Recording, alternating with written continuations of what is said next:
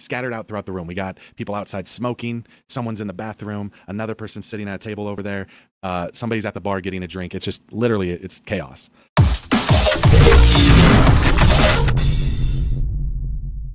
Those of you who are having your wedding ceremony and your reception at the same location, you should consider starting your ceremony at a later time.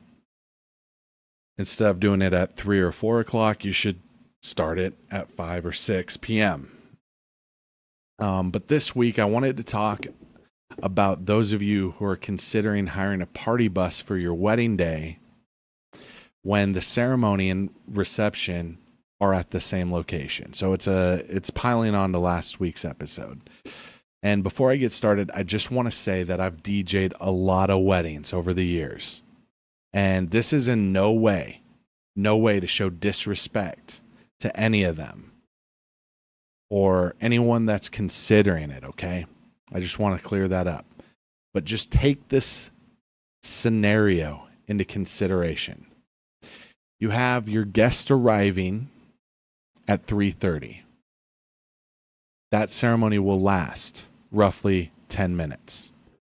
Immediately following the ceremony, you and your wedding party are going to dip out for 2 hours on a party bus, leaving a room full of guests till about 5:45.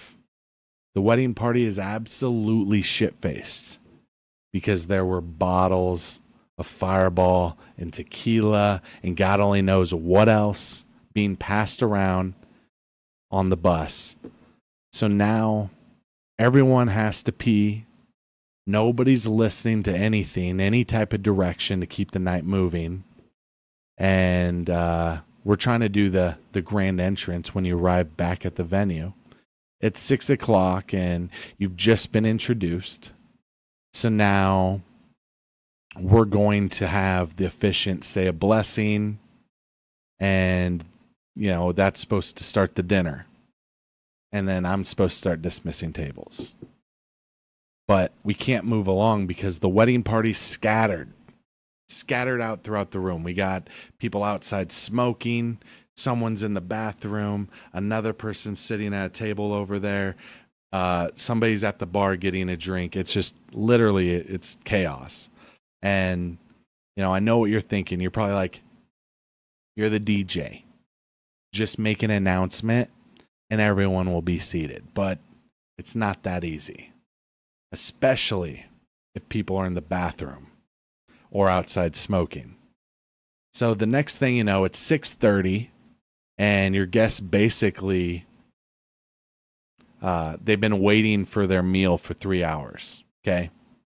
And this is the scenario that I see play out numerous times a month.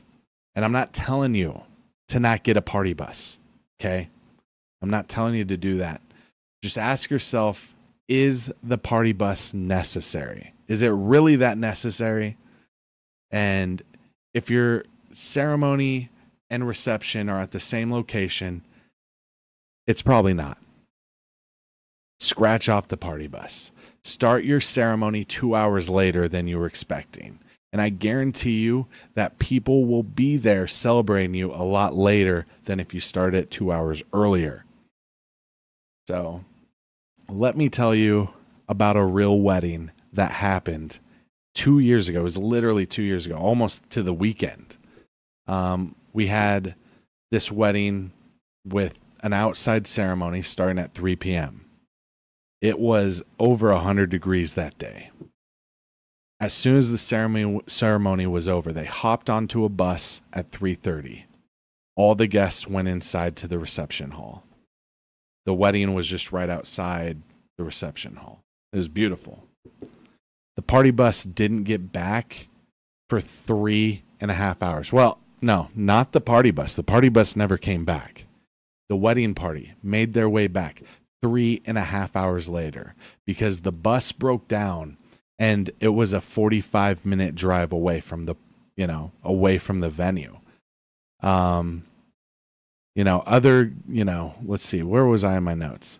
Several guests at the reception had to leave to go pick up members of the wedding party. And then other guests just had no idea why people were leaving. So they just left too. They were like, oh, I guess that's it. You know, and even though I was making announcements, we're expecting the wedding party soon, kept music playing, didn't matter. People were getting annoyed. They left. So meanwhile, I had no idea that this was happening. I had no idea that the wedding party was on a bus that had broken down 45 minutes away. I had no signal in this part of the country or the state, so I couldn't even communicate with them to even find out where they were at. By the time we were ready to do the introduction, the venue was half full. Everyone there was hot. They were hungry and they were drunk, which is a terrible, terrible combo. I said combo. It's a terrible combo. And that wedding was over. We were packing up things at 9 p.m. It just wasn't ideal.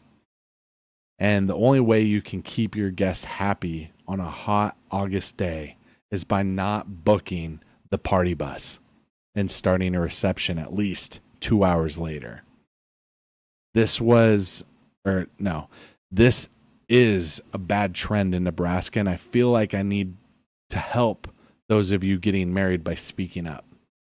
You know, is it jealousy that I wasn't invited to DJ on the party bus? Perhaps. Because my dope ass mixes are way better, 100 times better than any playlist that you're playing off of Spotify. I'm just going to throw it out there. Just kidding. But it is. This is all meant to be conversational. And if you want the party bus, then get the party bus, especially if your wedding is in a different location. Like if you're having your ceremony at a different location than your reception, get the party bus, get everybody, build morale, have shots, take shots together, pull off the dirt road, take those pictures. It is what it is. I'm not bashing party buses. But if it's all happening at the same location, then you just need to skip it and start later.